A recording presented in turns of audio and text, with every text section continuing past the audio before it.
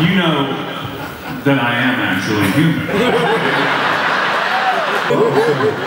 I didn't have a question mark. The character clearly had his own emotional journey trying to become more human. I did. Or he did. I try to avoid it at all costs. Yeah. He had this journey that began in the forest, whistling and meeting Riker, and ended with him blowing up in Nemesis. And he's not dead. David's not really dead. Let me just say this, and I want everyone to know that, yes, of course, Data blew up in Nemesis, but what you didn't know that as you were leaving the theater that night, behind you on the screen, the Enterprise blew up and everyone else was killed too. And I had nothing to do with it.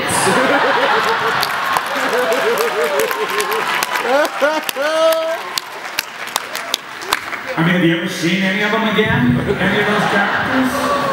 No. They're gone, they blew up. Face it. Well, allegedly, Marina. That's so sad.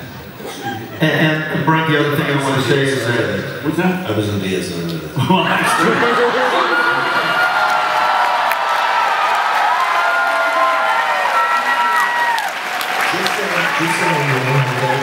I almost said lucky you, and then I thought about it. Nice one, Centurion. I saw that coming though, you know? Yeah, thank you. You set me up. What do you mean you saw it coming? No, the explosion. Oh, the explosion. Yes. Crusher was great because she was a very methodical, professional doctor. And a funny character. Professional. There was always that undercurrent of that relationship with Picard that never quite consummated, except in that one episode where everybody kind of got the cosmic hots, and sort of we saw just the edge of that. But he enjoys kind of playing just the tip of that dynamic with Patrick, and were you able to follow that through in the series at all? There was a lot of follow-through. A lot of follow-through, yeah. And how do you know we didn't consummate? Wait, what was that? Yeah, allegedly. Oh, right. No, right. We did not. It was great. I mean, working with Patrick was fantastic, and it was so much fun. I mean, he was really one of the reasons I particularly wanted to do the series. He was so much fun to work with most of the time, right? And most of the time. And anyway, it was a great thing to sort of have. I thought it was a nice ending around the 7th season when we had our little things in our head and we were thinking the same thoughts. It was nice. It was bittersweet, and I like Sean Black, you know. Yeah. I also like the fact that you brought a little bit of your hoofing talent to the show, at least on one or two occasions, right? You had that nice... It's a nice time to see some of that, wouldn't it? Yeah.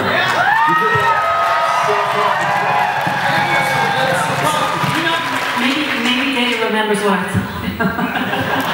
No, I'm thinking it probably... I don't think it's such a nice time to see it, but what I was going to say is I thought it was very funny to me that Beverly, the doctor, it's incredible because I don't know how many people have gone through med school recently, and it's funny. Most of the people say residency is so hard they don't find time to do the drama club on the ship and and tap dancing and have so many wigs. I mean, it really was astonishing, and I'm in awe of what Beverly could do. But actually, the dancing was fun. That happened because I think somebody, one of the, who was it, Leonard, Mason? Yeah, Mason, saw. I had been tap dancing out in the lot, out of the studio, just sort of doing it one night because we had some long shoot, and he said, "Oh yeah, they should put that in or something." I think that's how it happened. But it was a gas, actually. I had a lot of fun, and I was 3 months pregnant at that time, almost 4 months pregnant, and I don't know if I told the producers yet. So it was really interesting that I was doing that and dancing around in that tight jumpsuit. And yeah, anyway, that's what I remember. Hold my stomach in. All right, well, Marina, this one's for you. And Counselor Troy she was enigmatic to us because, first of all, we couldn't even understand your accent. Nobody could figure out what it was. Was it English? Was it Greek? Was it alien? It was an accent that we'd never heard before. It was alien. It was very exotic. It was alien because when I got cast, they said, You can't be British, the captain's British. And he's far more important than you. And because, as I said, I was so grateful to have the job, I didn't like to point out to them at the time that he was supposed to be French!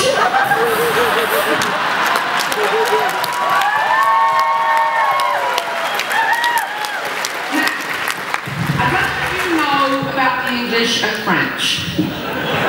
We effing hate each other. What is the first thing that French kids learn in school? How to say I surrender in 5 languages.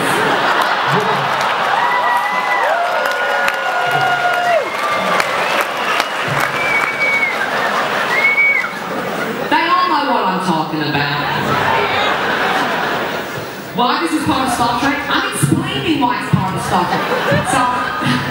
So anyway, what? Well, he only tells me about my accent.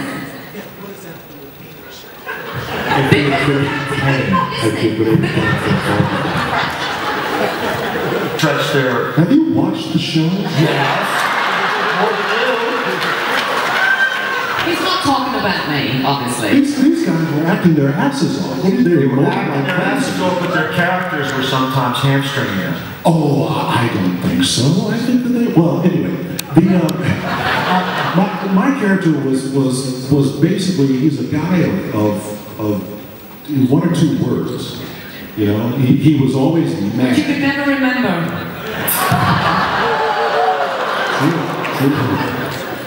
He remembers them now. Yeah. He can tell you every line he ever said. He just couldn't remember at the time. All right, okay. We're real tight on time. My last thing to you guys before I open up to questions from the audience. Frakes, 1 word to describe your character. 1 word to describe your character. The word's hyphenated. Daring do. Brent. Thank you very much. I'll see you guys next year.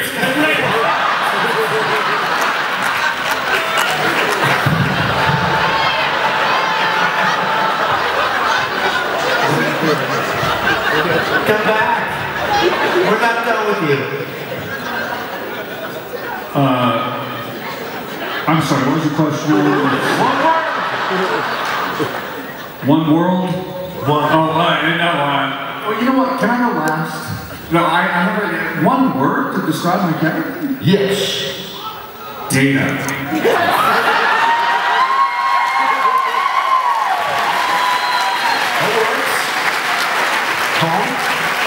I was going to say daring do. I guess Jonathan got there first. Yeah. And now I'd like to that's great.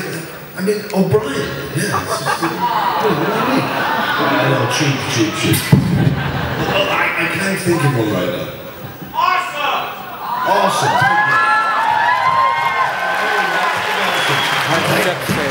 Okay.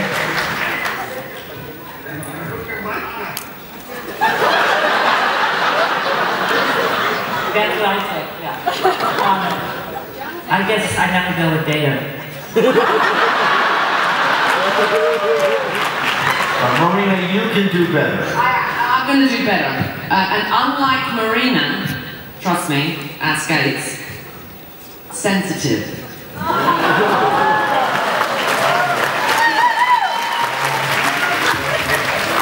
I see what you did there, right? The whole Counselor Troy thing, sensitive. I like that. Remember when we had the battle with the guys from Stargate? Oh, yeah. Yeah. That's sort of what this panel feels like to me. Okay. Lamar? I'm going to go with a compound word. Barrel roll.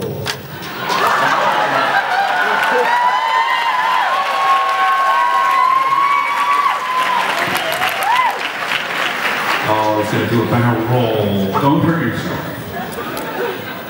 You're not 35. Picture, if you will.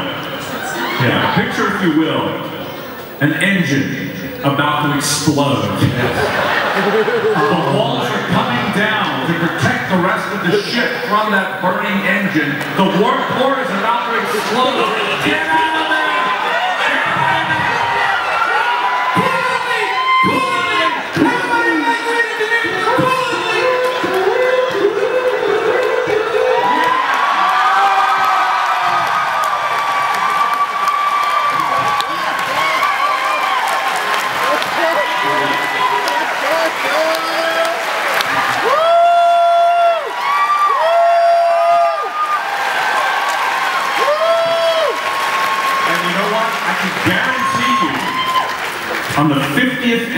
anniversary of Next Generation.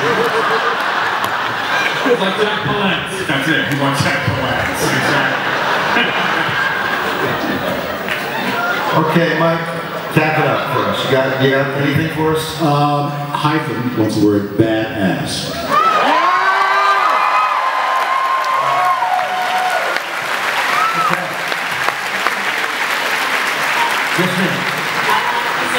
I think the word for crusher would be ethical. Yeah. Okay, thank you for being so gracious. Let's take it out to the audience. Right, here we go. By the fact that I was like not doing it because I thought it was going to be gee, it's going to be awkward or weird or something. And it was a creation convention. It was actually I think in New York, and I hadn't done it. It was sort of like 2 years into it or something. Right before I had even been asked to come back. And it was really lovely, I have to say. I felt the fans were amazing, and it really meant a lot to me to actually feel that I had been appreciated. And so it really was nice, so thank you. My first convention was in Syracuse, New York, and the show had just come on the air, and everyone was very loyal to production, to Kirk, and to Spock, and to Bones. And I was waiting to go on stage in the dealer's room. And on the table they were selling the old action figures, the younger, thinner version of all of us. And they had Jordy for 35 bucks, and they had a limited dial-up data for 50 bucks, and Old Baldy was selling for 75 bucks. And at the end of the table was a sign that says, buy any action figure, get Riker free.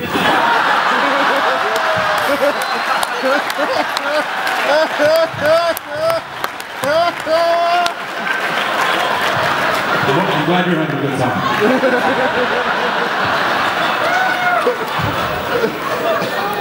My first convention was before the show went on the air, and I actually wasn't a guest at the convention. I was actually sitting at home on Saturday afternoon watching football, and Major called me and said, what are you doing this afternoon? And I said, nothing. She was like, get your ass to the Ambassador Hotel. Was that one of your cons? It sure was. And I said, why? She said, just get your ass down here. I want to introduce you to the fans. I have to say, who couldn't care less. They were like, yeah, right, go away, let us talk to Major. You know, they really, I'm sorry, you guys were really not interested in a new show. You were quite happy watching reruns of the original Star Trek. And, I was bored. It was actually quite humbling that I thought I had this great job, but when I actually met the fans, they really didn't want to know. So it was hard, but then after that, once the show was on the air, it was a creation con in Boston, was it? Boston, yeah? And 2,000 people, something ridiculous. I have to correct your history because despite what she says, people were delighted to meet her.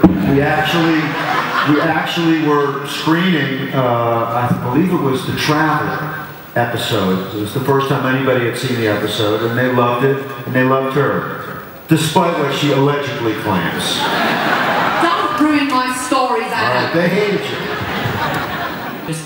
And for women to have a role model was really, that was great. And I feel honored that happened. And thank you. But, also, I will say that for me, it was when I actually saw the Endeavour go up at Cape Canaveral. And I realized how incredible it really is that we are traveling in space, that there is something on Mars now. The Mars rover is unbelievable. And then we all saw the Mercury 7. When we saw the Mercury 7, who were the real heroes, okay? I just got it, they were unbelievable. And to see that be it our soldiers who, when I did a USO tour, people were blown away by the show, and that I was just a little representative. It wasn't me, it was Gene Roddenberry's vision, it was whatever magic that happened between us, but it is truly remarkable, and I'm very, very honored to be part of it. I didn't meet those guys because they were invited, we were all invited to, by Vice President Al Gore to Washington. Adam, I didn't go because I had a convention booked with you.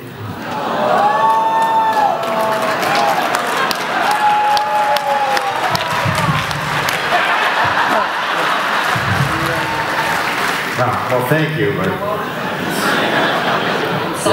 You wouldn't have seen Al Gore anyway. I think it was Dan Quayle.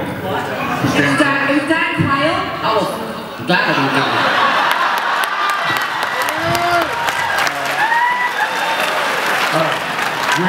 We're